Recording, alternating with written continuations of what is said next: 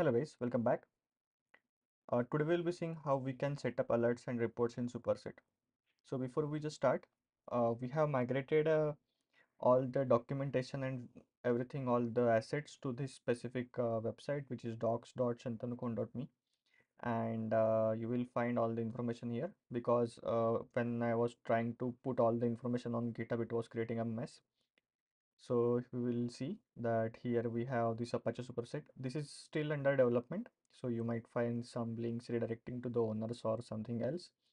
But if you click on Apache Superset, many of these things will be working, installation, Docker, and so on. So let's start. Here you can see alerts and reports is already added. And in this alerts and report, before we start, we have to make sure that Chromium Headless is installed or Firefox is installed. For this specific tutorial, we will be using Chromium Headless. So we will see how to install that. And we have to make sure that Celery Worker and Bit is already running because this is going to run or schedule the jobs and send it according to the time that we scheduled. So let's start. Before we go through this documentation, we have to first install Chromium. As Celery Workers are already installed, you can see it is here. You can refer this documentation.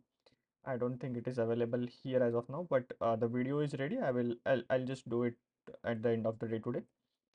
And in Chromium, let's start with this. So I have this terminal where Superset is hosted. It is actually on Azure. So let's do one by one.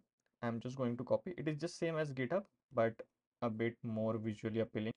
Now it is done. Let's move to the next step, which is actually going to download. So basically what we did, we just did update and then install all the dependencies that we need. Then we're going to download this Chromium stable package and then we are going to install it. So let's do it quickly. I think it will look better. Let me do one thing. Instead of doing on first line, I will do it on second or third line so that it will be visible properly. Let me copy it again and paste it.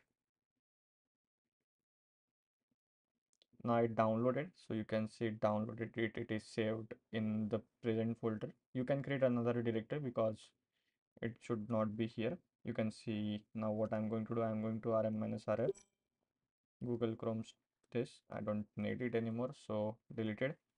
Now sometimes what happen, it will throw error, but basically you can just go ahead and do this. It will install all the dependency that Chrome needs. Let me do one thing. Let me just go back and download it and install it again. I am having doubts that it didn't install properly, so let's see.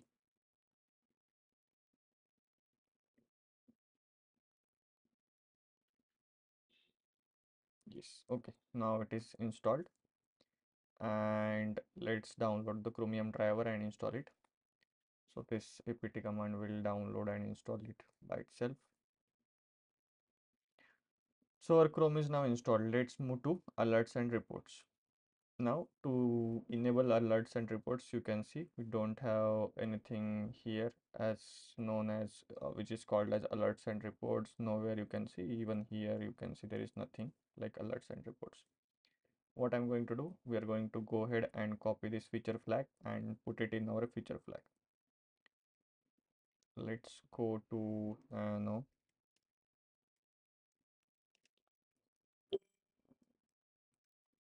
and put it right here. In case we do not have any feature flags enabled, so let me copy entire thing and paste it here, save it, close it. Let's check if our superset is running. It is not running, so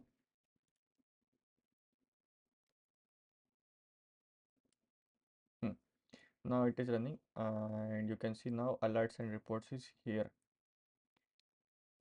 To configure SMTP, you will need SMTP credentials, which is your SMTP host, your SMTP port, and email, and so on. I already have one, and why I'm showing you this specific snippet, you can put your credentials here to check if everything is working fine.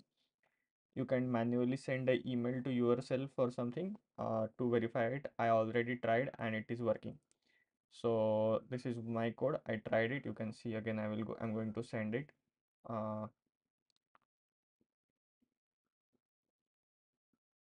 See, it sends email sent successfully. The code sends email sent successfully. I modified it a bit to show that it is actually sending it. I'll put that code as well because I believe this code is having some issues. So I will put this code on the documentation. So let's go ahead and do that. So here you can see this is what the config file will look like. It should have Celery. We do not have Celery bit, so I'm going to copy schedule Celery bit. That's what I think. And I hope it is not there because it is better if we do it on together, like how everything is working. Yes, so you can see Celery is here, but Celery bit is not here. And that's why I'm going to copy it and bring it back to the alignment. Okay, so Celery bit is schedule. You can just put this code and it will run like every minute or something like that, every minute, every hour. Once it is done, you can put the things like when to wait and so on. This is what they have configured, like screenshot wait time, load wait, how much time it should wait and how much when it should do. This is for Slack, so I'm not going to do that. And this part you should copy entirely as it is.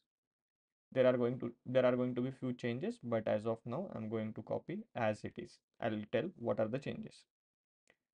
So first thing, what I can do, I'm going to change this to localhost. I don't want it to be changed. I don't want it to be superset because I do not think we have configured that localhost instead of this. Okay, so what this says, we have Chrome driver and all the configuration options to the Chrome driver that it should run headless and so on. Now, we want to make sure our SMTP credentials are correct. So I will quickly put my credentials. I will highlight those. I will hide those and restart Superset.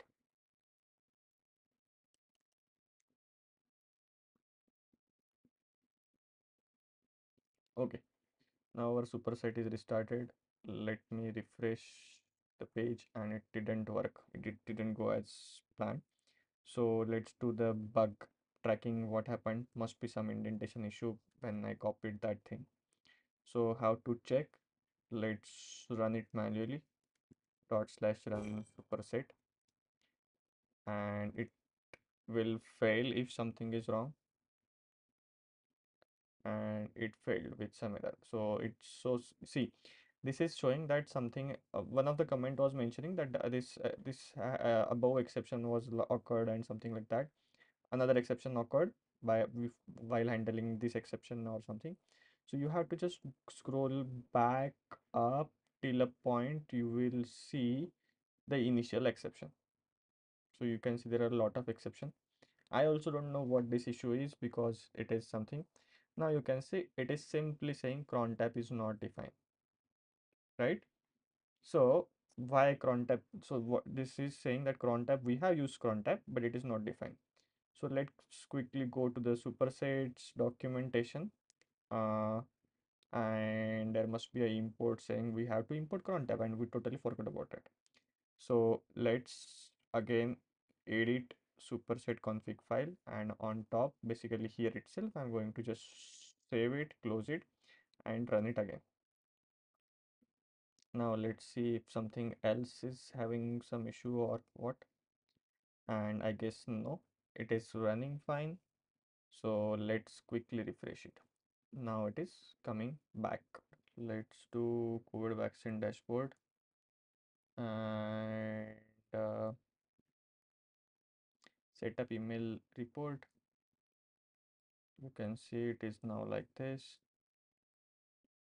Weekly report every day at 13. Every minute we want it. Let's consider from 12, not here. 12, 13, 14, 15, 16, 17, 18, 19, 20, 21, 22, 23. I can even type, I guess. No, we cannot type. And let's add it. Alerts is created. Let's now go to the reports, and notification method is email, but to whom? Let's go here and okay, it is not allowing me to even edit it now. Okay, so I found the issue. According to this post, it is saying that the issue was in 4.1.0 and 4. Is fixed and should be released in 4.1.0 or 4.0.2, and I believe we have the version is 4.0.1. So the issue is not with me. I mean, we the configuration we already did is correct, but it is not accepting any email ID, and it is now fixed. I will put post to how we can fix it or how to update it. We will see how to update the superset. But if you have version which is lesser than the 4.0.1 or the version that is currently, which is 4.0.2, it should. Let's wait till we get update, or let me do one thing. I will create another video specifying how to update the superset, and then we will update it together, and then I will create another video on alert side reports. But basically I will publish this report, this video, because there were a lot of requests regarding alerts and reports. So someone, I mean, many of you might get a chance to fix it, or if your specific superset version is older or newer than mine, so it should work. And if it doesn't work, I'm always here to help. So let's see what happens. So if you have any question, please feel free to contact me on contact. My email ID is not working. I will get it working today, but it is basically contact@sentinelcon.me. If you like this video, please do like, share, and subscribe. Thanks for watching. Bye.